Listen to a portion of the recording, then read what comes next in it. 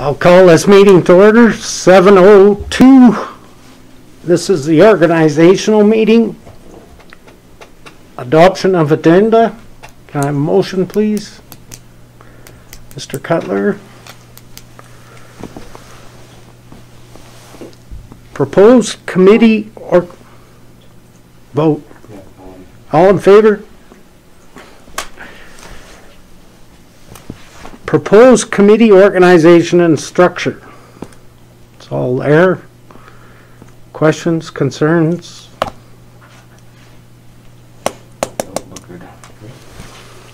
So we need a motion on each one of these. Motion to accept the committee organization. I'll make the motion that we accept the committee organization. All in favor? Passed. Meeting dates for next year. Council meeting dates. They look good to me. I'll make a motion. Are you sure? Yeah. Went through my calendar and made sure they all fit in. Can I have a motion to accept the meeting dates? Mr. Cutler? Councillor Cutler. All in favor? Passed. Deputy mayor schedule? I'll move the deputy mayor schedule. No questions? Is it longer than before? Nope, I thought we had 2 months before, now we have 3? Things changing. No, it's all the same. Okay. Can I have a motion to accept that schedule? I'll make a motion that we accept the schedule. Councillor Moore, all in favor?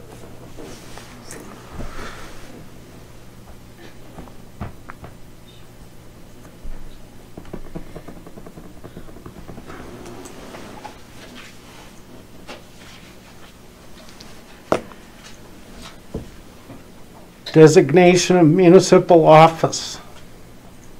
That's the address that we have to place, right? Will we have to have another one of these next year if we move into the... Yeah. We do it every year, don't we? Yeah, as part of the map review, because you have to be able to produce that resolution. So we've just put it as part of the organizational meeting annually so that it's always up to date on record. I'll move that we designate 221 45th Avenue, West Clearsome, Alberta as the town's municipal office location and address. Thank you, Councillor Cutler. All those in favor? Designation of financial institution. Marion? The same, just under the Municipal Government Act, it requires that we designate our financial institution, and currently we are banking with BMO, and so we're just asking again for that to be done on an annual basis as part of the organizational meeting. I'll move to designate BMO as the town's banking institution. Thank you, Councillor Carlson. All in favor? Passed. Thank you. Motion to adjourn. Councillor Carlson.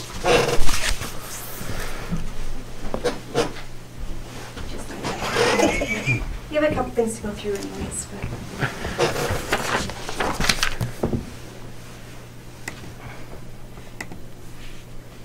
Okay. I'll hold with the rest.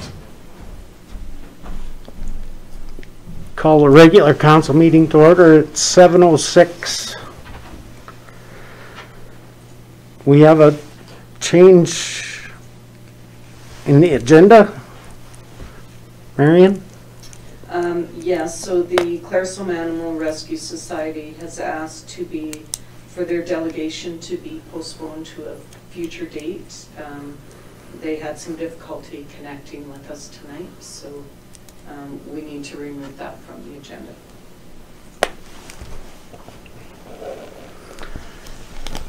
Can I have a motion to adopt the I- We'll need a motion to remove and then a Oh, motion to adopt. okay. I'll make the motion to. Remove that. Thank you. All in favor?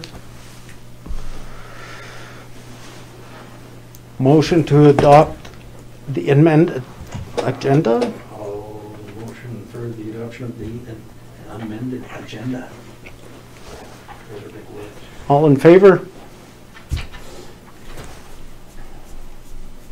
Okay. Claresholm District Museum Board. Bill? Hi, how's everyone tonight?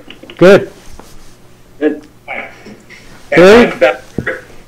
Barry Gibbs, the chair of the museum board. So Bill and I are going to tag team on this presentation. That's okay? Yep. Okay, thank you for the opportunity to talk about a museum multi-purpose storage building. We've had a need for this building for some time. Storage at the museum is very limited, and the storage that we have is not very good. The storage in the basement of the station and in the attic of the station is really the only storage we have right now. As well, we have 3 storage units, and we have some larger pieces of equipment at the town yards, the town shop yards. So we don't have much museum storage. The collection is core to a museum. The archives and the artifacts, that's the core of the museum's responsibility, is to preserve those items of historical significance for the future generations, current and future generations. And so we have a responsibility to maintain those items in perpetuity. So storage is a big thing. And you may not be aware that most museums only exhibit a portion of their archives and their artifacts, and usually less than 50% of their collection is on display.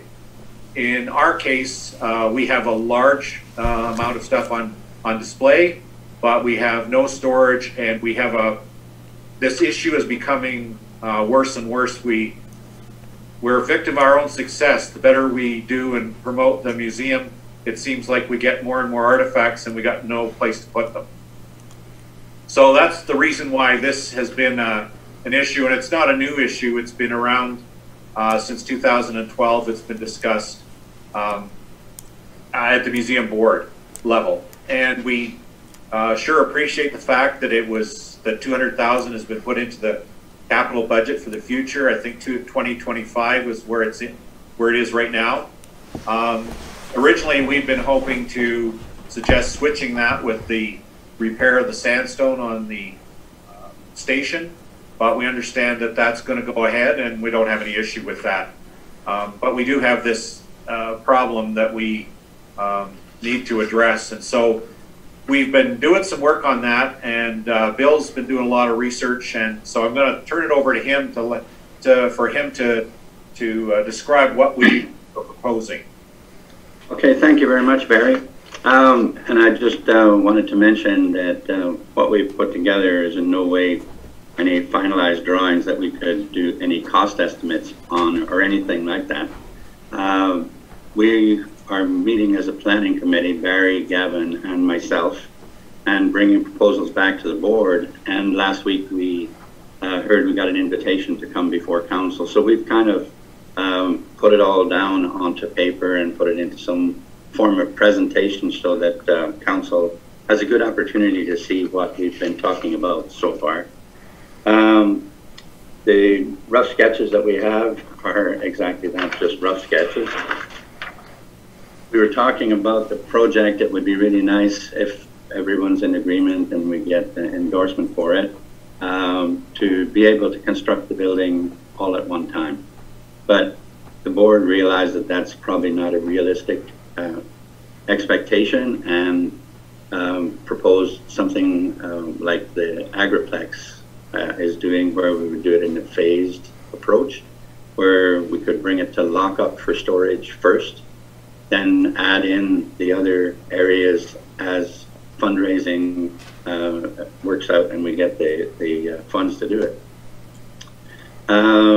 Also leading on the proposal, we recognize that Claresholm is very much an agricultural based economy, not only the town of Claresholm but also the MD. We have a little bit of agricultural heritage represented within the museum, but not very much at all. The items that we're talking about for storage and for display, a lot of them are actually agricultural related items that are in the storage units and that are over at the town yard. So it would give us an opportunity to be able to display those.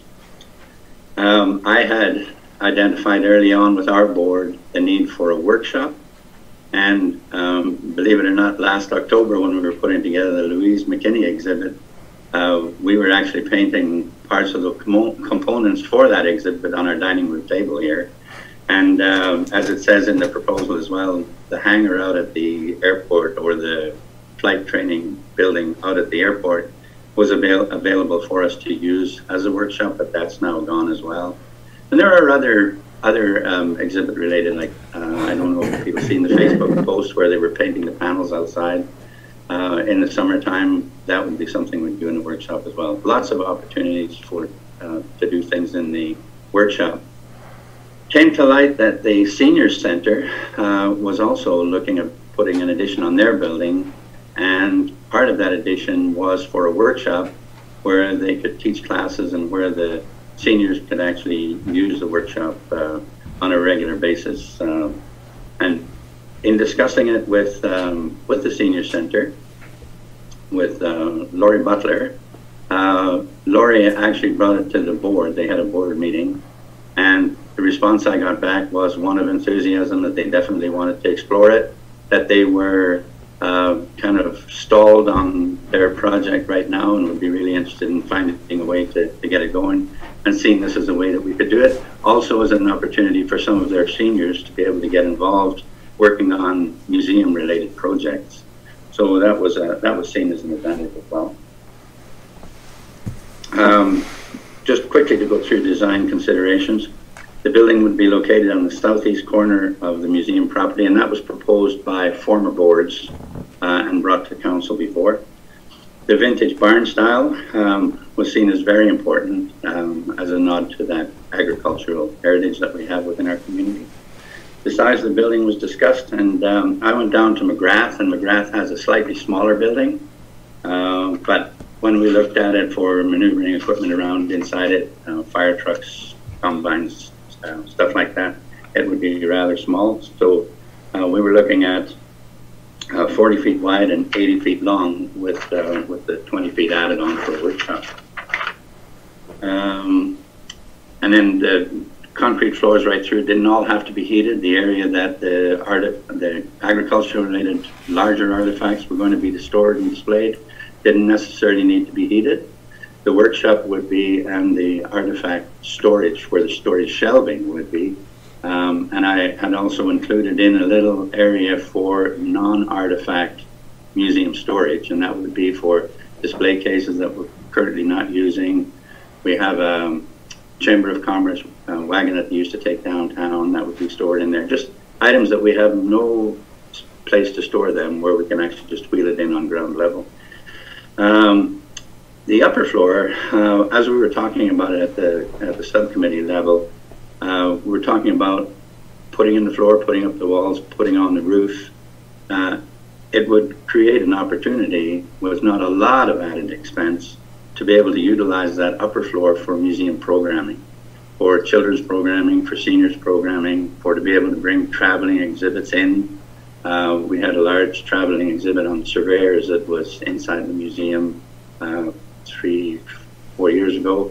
That is the sort of thing that could be displayed up in that loft area of the barn.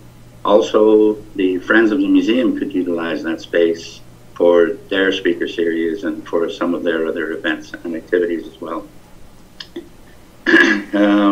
Again, it would be nice if it could be finished right away, but we understand that that probably wouldn't be realistic. So again, fundraising could take place to finish it as time went on.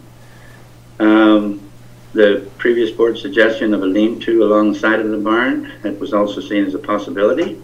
Again, that can be added on later, but it would give another opportunity to display more agricultural equipment. And when I was down in McGrath, they were actually displaying some agricultural equipment outside. If it was outside, I'd prefer to see it covered in some way, but definitely agricultural equipment is not as sensitive as some of the other artifacts and can be displayed in that way. And depending on how the barn building is positioned on the site, the addition of a deck from the second floor, and that would not only be a deck to be used at events or whatever, but it would also be like an emergency exit, a second exit to the building.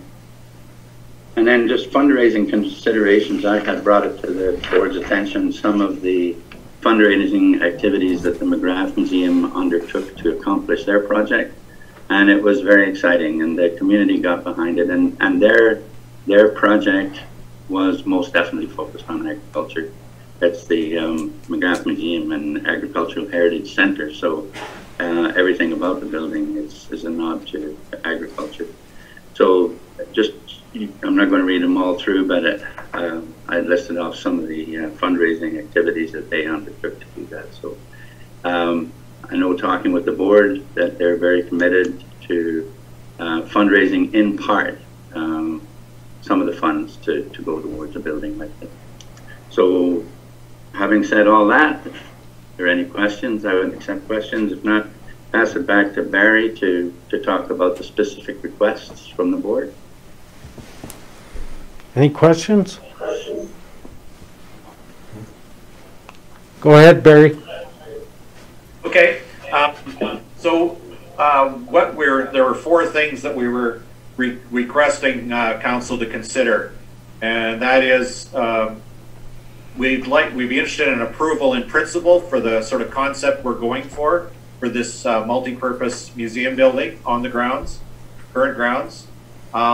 We request to move the $200,000 that's in the capital budget for 2025 to move it up to either 2021 or 2022, so we can get started sooner, and request for approval to develop some more detailed working drawings so we can get some idea of what this building would cost. We know it would be, at least what we're proposing here, would be considerably more than $200,000, and request for us to develop a fundraising plan to support this project. So those are the things that we would ask council to consider and in association with this meeting or this building. Okay, sounds good. We don't make decisions on the first delegation, but Yep. council will consider your options and get back to you. Okay, that's fair. Good. Thank you very much. Thank Good you job. very much. Yeah, bye now. Bye. Bye. Can you end the meeting? Or no? Just end it. Just end it. The exit will say leave meeting. Do you want to do it tomorrow meeting? Yeah, come on. Leave meeting?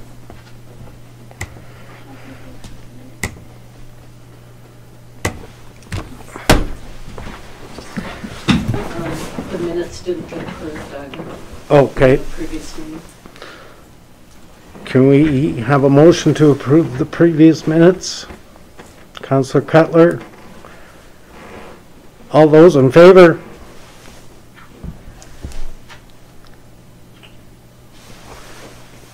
Okay, item 1, news release, Government of Canada. Marion. So this was a news release put out on October 20th. On Canada's goal is to have zero plastic waste by 2030. And so there is a comprehensive plan that they've created that includes the elimination of single-use plastic items such as bags and straws. So I thought that was important for council to be aware of.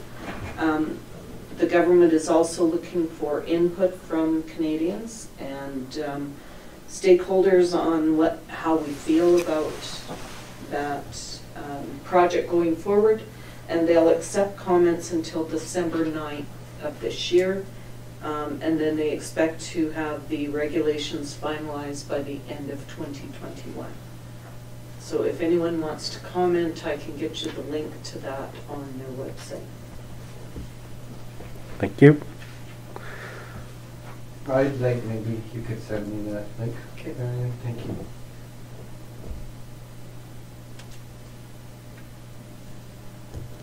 Item 2, correspondence. Honorable Tracy Allard, Minister of Municipal Affairs. Marion? So we received word that our project we applied for under the municipal stimulus program for the amount of $449,325 for the 2nd Street West rehabilitation from 49th to 51st Avenue has been approved. So we will move forward with that project in early 2021. Perfect. Nice. Item 3, correspondence. Honorable Tracy Allard, Minister of Municipal Affairs, assessment model review. Marion? So we've been talking about the assessment model review for quite some time and the impact that that might have on municipalities, both urban and rural, but in most particular was rural Alberta, because of the changes they were proposing to the linear tax. The new minister has done some public consultation. I was in one meeting with her that I reported to council on a month or two ago. They have decided that they won't move forward with the proposed models at this point in time. They are going to do some economic incentive for oil and gas industry in the province to encourage new investments. So they are giving a 3-year property tax holiday for new investment, and they're eliminating the well drilling equipment tax beginning in January of 2021. They've also added additional depreciation adjustments for those lower producing wells, and they're also looking at a shallow gas assessment reduction of 35% for a 3-year period. What that means for us is we anticipated there would be about a $20,000 reduction in our linear tax invoicing that we put out, and so that will be removed and we'll be able to add that back into our budget. The other thing that it does is for the rural municipalities, it may assist us with some of our other agreements that we have in place where they contribute to us financially, because I won't report on what the MD's savings will be with this new model, but it's significant, so a couple of good things there. Thank you. Correspondence. Roger Reed, MLA, Alberta Government Affordable Housing Review. Marion? We were given notice that the Alberta government was looking at doing an amalgamation of housing boards in communities, especially in rural communities where they felt that there was probably a duplication in cost and expense. In our community, we have the Housing Authority as well as the Lodge that were the two that were being looked at. Or if they were hiring a new CAO for any of those positions, that the government wanted to be notified ahead of time so that they could look at potential cost savings and amalgamation. So we met with Roger Reed, our MLA, and the two current CAOs of those two boards, and some council members and myself and the mayor. And it was determined at that time that we would try to advocate for our community to remain as is, because our boards are functioning very well, the organizations are functioning very well, and they're in a good financial position. And so this is just a letter that Roger sent to the minister, cautioning the minister not to use a broad stroke when they're looking at these amalgamations, because communities such as ourselves, it would actually have a detrimental effect on how we currently operate. So, Thank you. Number 5, correspondence, Alberta Police Interim Advisory Board, first quarterly report. Marion? this is just the first report of that interim advisory board. I mean, they're looking at what are the terms of reference of that board, so there isn't much new that's coming out of this at all, as of yet. Yeah. Okay, 6, correspondence, Old Man Watershed Council, annual report. Marion? Not We much. didn't include the annual report in the agenda package, but we can provide it for you if you would like it. It's basically just what they've been doing over the last year. We have supported this organization for a number of years now, and we'll be looking at that again as part of our budget process. But there is obviously some very good work that's going on there to ensure the viability and sustainability of our watershed in this area. So. Good. Number 7, correspondence, Rowan House, Family Violence Prevention Month.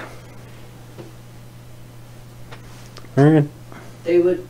Rowan House would like council to proclaim November as Family Violence Prevention Month in the town of Claresholm. Council has not in the past chosen to do proclamations, but we have done some advertising and trying to recognize these significant moments, I guess, or activities that these organizations are trying to do throughout the province. So we can put something in the paper if you'd like, or if you'd like, you could proclaim the month. We usually add something into our weekly, We can. like yeah, our we can little add something section that we just- have or something, right? Yeah, We what can- we could do with that is, maybe just put something in if, sort of more of a resource. Mhm, mhm.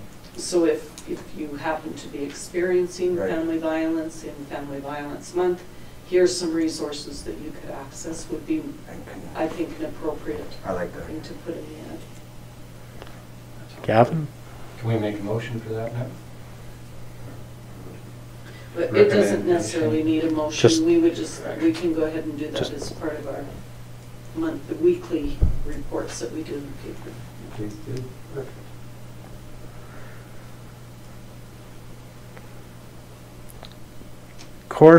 Number 8, correspondence, Claresholm District Transportation Society, operating space for the society. Marion? So Councillor Schultz sits on that committee, and she's not here tonight, but the Transportation Society has been working over the last year to get themselves into a better financial position. And so they're making the request to council for consideration of allowing them some space in the new multi-use building, as well as providing some space for them to park their vehicles. They're paying a significant amount right now for the ability to be able to park their vehicles in a private parking lot. And so they're just asking for consideration from council for that. Perfect. Thank you. Do you want that to go to budget for discussion? Is that where it Yeah. should be? Yeah, I think that's what the discussion was discussed? before, right? So, yeah. Was budget? Okay. So we should have a motion just to direct that request to the Budget Audit and Finance Committee for budget discussions. I can make that motion. Thank you, Councilor Carson. All in favor? I know, right? We're supposed to be taking turns here. What's happening?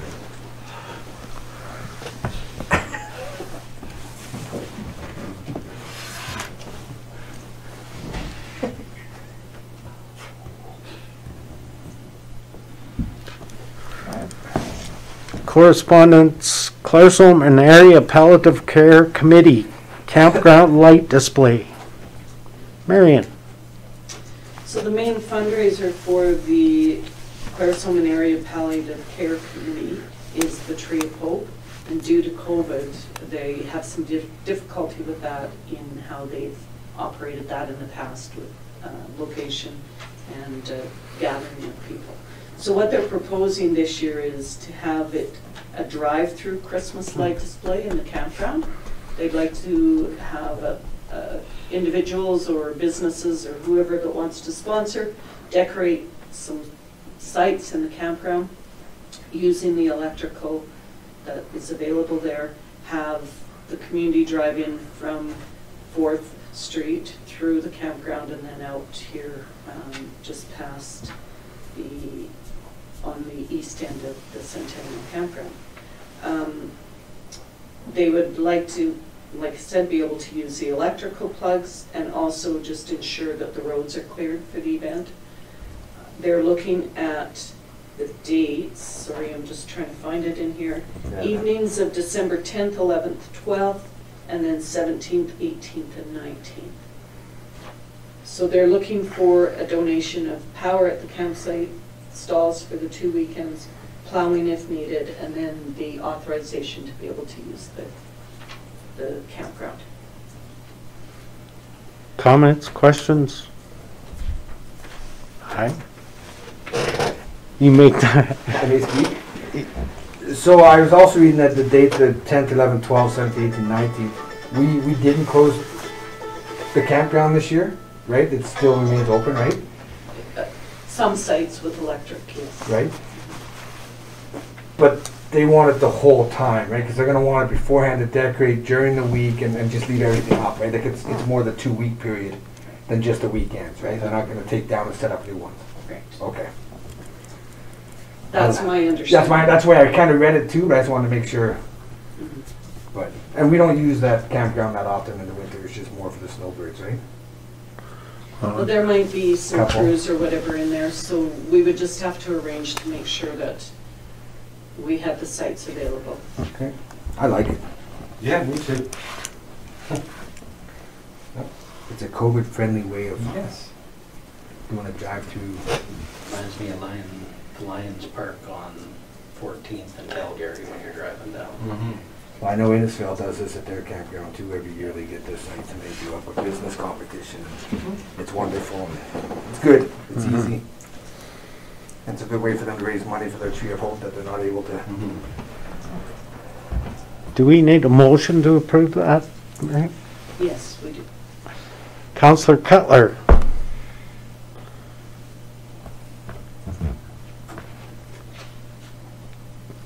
Question, Corinne? Moved by Councillor Cutler to allow the Clarisholmen Area Palliative Care Committee to use Centennial Park Campground for a Christmas light display as a fundraiser, allow them to use the town's power supply for their display, and to ensure that the roads are clear of snow for their event. All in favor?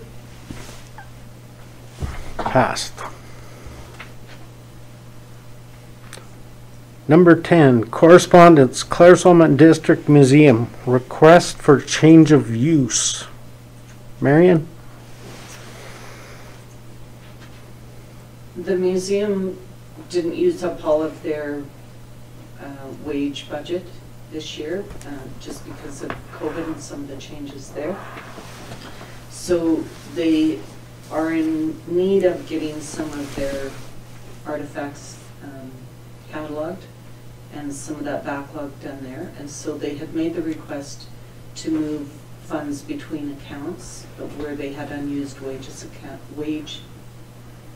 budget and move it to a different position, which would be the visitor information, a collections technician, they call it. The request was made to me, which I have authorization under the policy to do, but I felt that with all the other unknown expenses and loss in revenue that we had in 2020 due to COVID, I was unsure what that final budget impact would be, whether we'll have a surplus or a deficit or what position we'll be in. And so at that time, I denied the request. The museum board has made a motion on October 20th request that the request come to council for the change in use of those funds from the wages to go to the collections technician. So that's why it's before council for decision. Questions?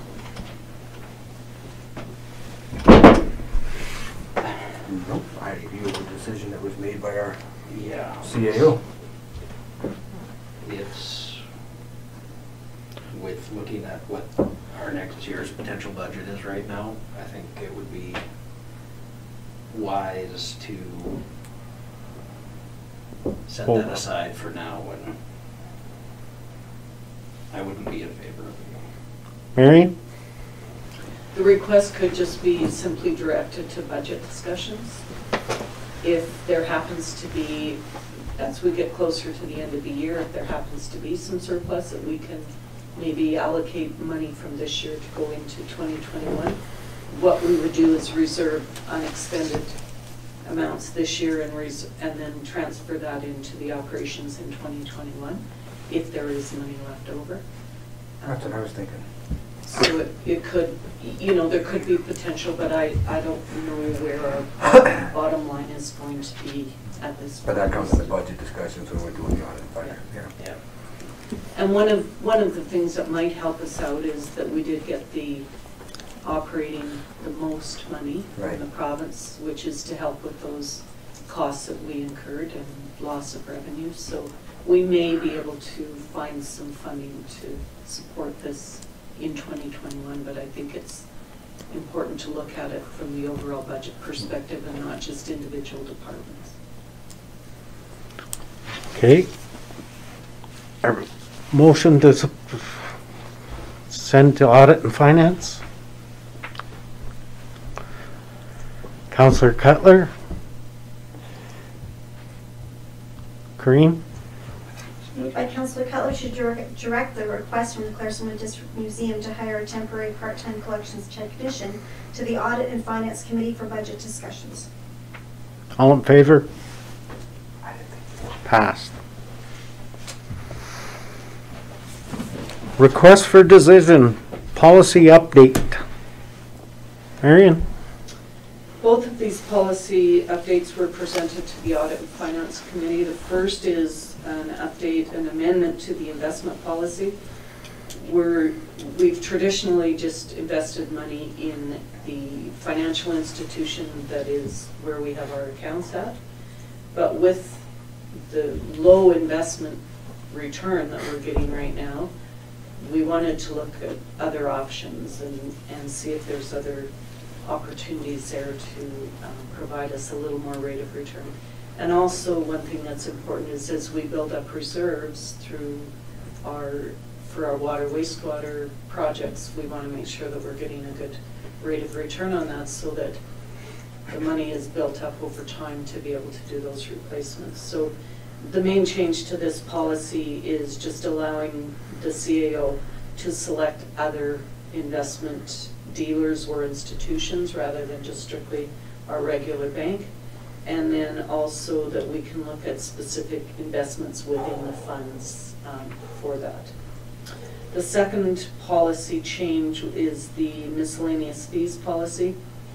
And this is talking about when there's an assessment appeal and the fees that are there. In 2018, we adjusted the multi-residential and non-residential from $50 up to $150 per parcel. And that's for assessments with a value less than $300,000. And then a $300 fee for an assessment value equal or greater than $300,000. The Municipal Government Act allows for $650 per parcel, regardless of the assessment value, so we're still substantially lower than that. We did recommend, though, to the Audit and Finance Committee that we increase those fees further because there's a cost to us to process those fees or those appeals administratively. And so it was recommended that we keep the graduated rates, but to double them to $300 and $600 respectively. That still doesn't cover our costs, but it at least assists in a small way. Both of those policies were recommended by the Audit and Finance to be approved by council. Could I have a motion on the investment policy? Or both? I think we can do it as one motion, yeah. Okay. Investment and fee changes? I'll make a motion. Gavin Moore.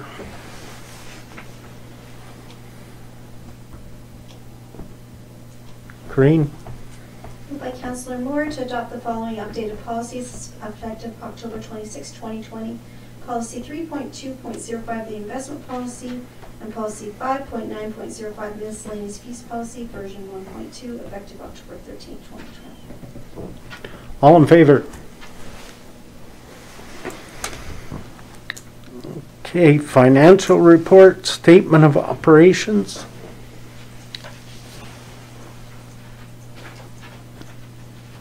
Questions, concerns? Looks pretty clean. Brownlee Emerging Trends We need a Municipal. resolution for both of those to approve those financial reports. Okay, sorry. That's okay. Motion to approve the financial statement of operations. For August 31st, and then a second motion for the September 30th. Mr. Cutler for August 31st. Question? Moved by Councillor Cutler to accept the consolidated statement of operations for the month ended August 31st, 2020 as presented. All in favor? Motion for statement of operations September 30th, 2020. Councillor Moore. Question, Crean? Moved by Councillor Moore to accept the consolidated statement of operations for the month ended September 30th, 2020 as presented. All in favor? Information brief, Brownlee LLP, Emerging Trends. Marion?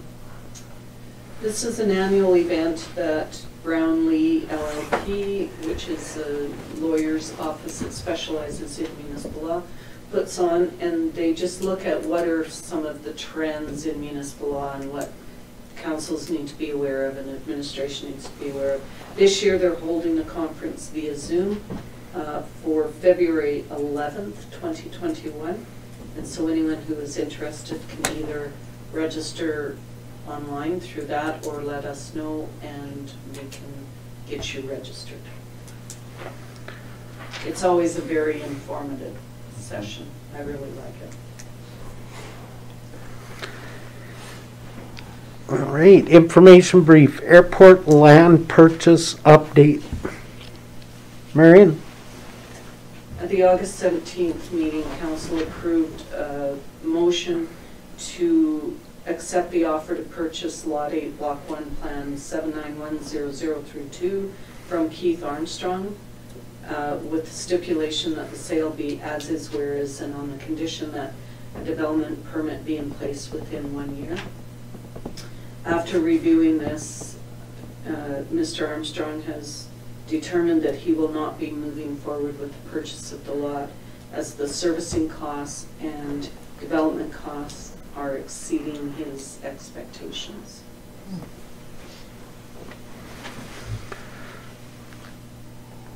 Information brief, CAO report. Any questions, comments? Wonderfully done again.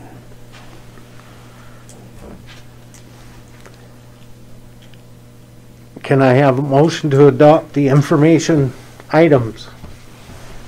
I'll make the motion to adopt the information items. Councillor Moore.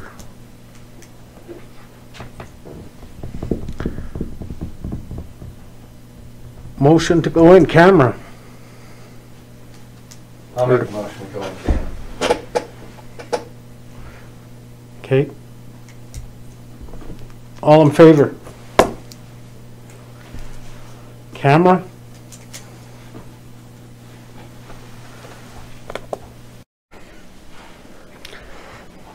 Can I have a motion to come out of camera? Gavin? All in favor? Motion to adjourn.